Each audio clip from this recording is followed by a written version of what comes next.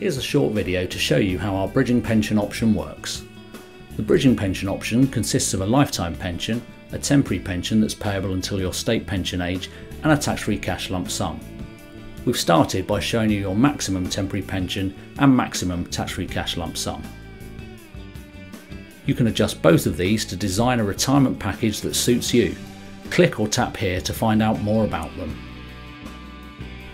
To customise your option, all you need to do is drag the sliders or enter an amount in the boxes before clicking or tapping the Recalculate button.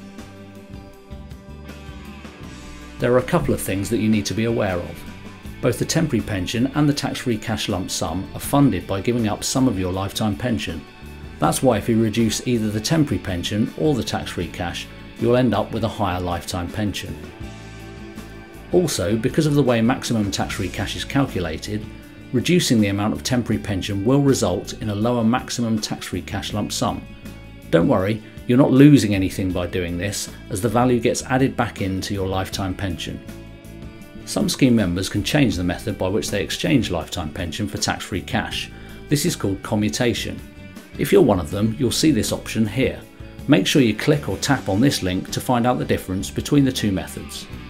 You can also check here to see how your pension increases once it's in payment, and also see the amount of spouse's death in retirement pension.